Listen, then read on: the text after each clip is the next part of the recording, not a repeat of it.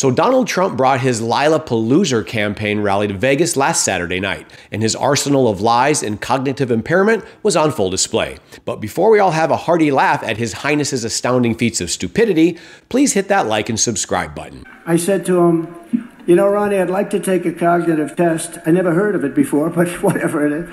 I like tests. I've always liked tests. Tests are very interesting. And, you know, I had an uncle.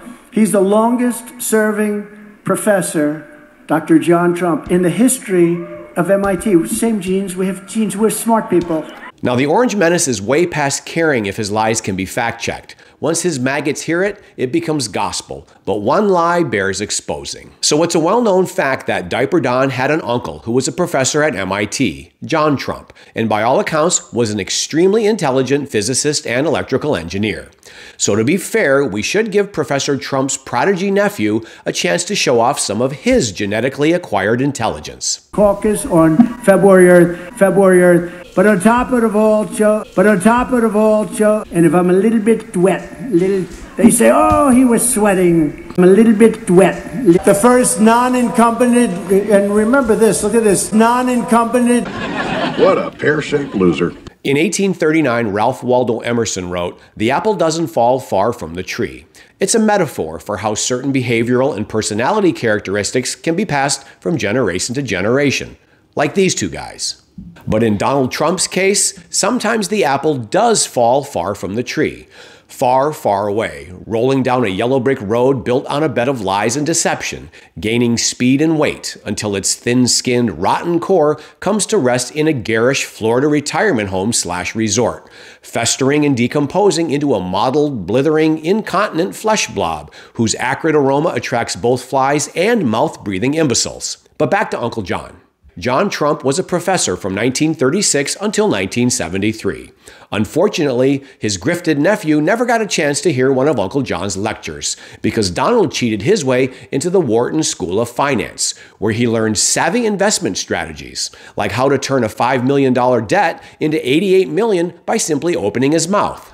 And while John Trump's 37 years constitutes an impressive teaching career, Donald Trump's claim that it's the longest in the history of MIT is a lie. It's not even close, and the lie is an insult to the person who holds the record.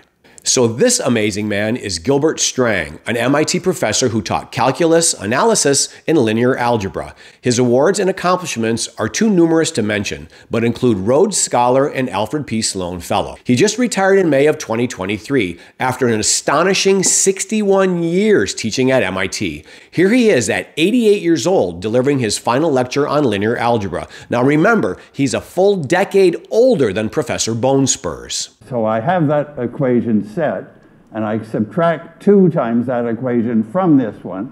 I choose that number 2, so that 2 times 2x will be 4x, and when I subtract, I'll have a 0. I said, is it tough? He said, yeah, it's a tough test. You like to have a lion, a giraffe, a whale, and a shark.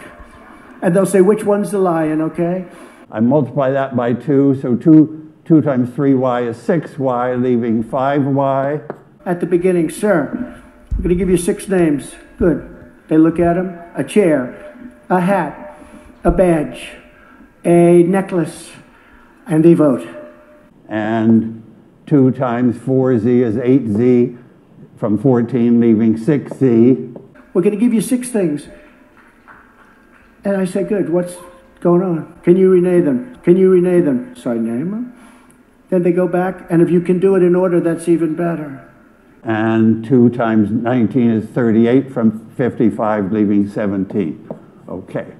They say, what were those 6 things? That there aren't too many people, and they laughed, everyone said, oh, that's so easy. There's only about 2% in this room can do it, but I did it. And 4z from 17z is 13z, and 19 from 50 is 31. Okay. I did it very easily, but I got mocked. They said, oh, that's so easy. It's not easy. It's not easy. Go home and try doing it, okay? Go home. So let's put to rest, as if we needed to, the notion that Donald Trump comes from some intellectual royalty. He's lied about his grades, lied about graduating #1 in his class, and after hearing him speak for the last 8 years, seems to have gotten most of his extensive vocabulary from a See and Say. The Pig says, You can do anything. Grab him by the pussy,